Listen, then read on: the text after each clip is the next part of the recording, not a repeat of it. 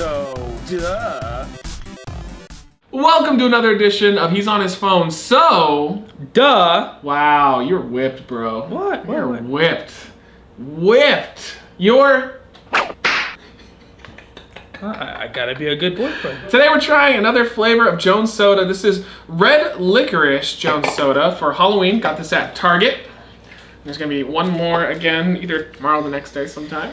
I've always wanted a red licorice soda, and finally it has arrived. Oh, it's not red licorice though. It's called Night of Red Licorice. Oh, so it's like a Night of Living Dead concept. Yeah, but it has Frankenstein on it. I don't really understand that. Oh, the last one had a zombie. Why? Okay. Oh, bubblegum flavored. Oh, that's gross. Nice sweetness though, but flavors.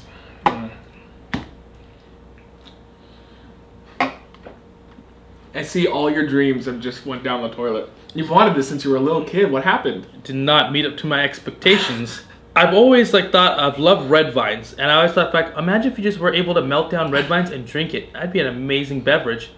And then finally today when Matt introduced me to red licorice, I was so excited because my dream has come true. But now this dream has turned into a nightmare. It's gross.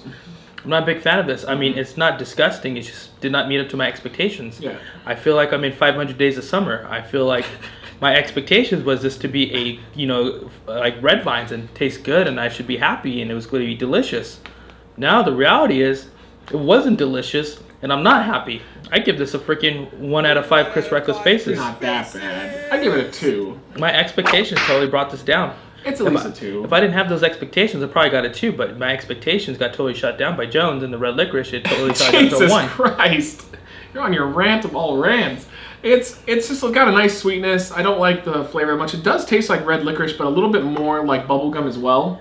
It doesn't meet up to what I want it to be. It's so disappointing. I mean, even the can's red. It says red licorice. The last one was a lot better. The last one was definitely a lot better.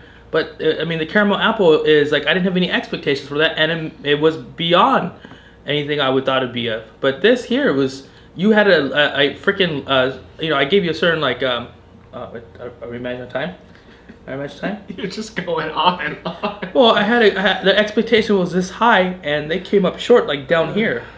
They just didn't reach it. It wasn't even close. You're saying the same thing over and over again. I know. I'm just ranting about how disappointed I am with this drink. So if you're gonna buy these gimmick things they have at Target, which are probably on sale by the time this is posted, but just don't avoid this one. The last one was a lot better, and we'll have candy corn soda coming up in a day or so. Stay tuned for that one. Thank you for joining us for this edition of Soda.